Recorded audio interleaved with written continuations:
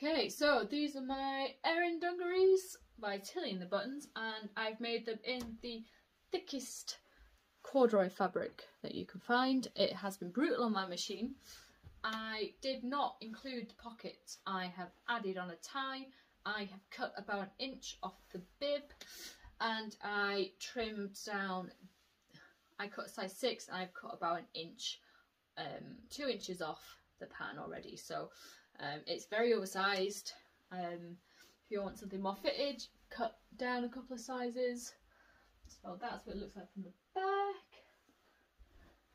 I'm going to get an A0 copy done, and I'm going to make these again, but in finer needle cord, a lot finer, and I will cut a couple of sizes down.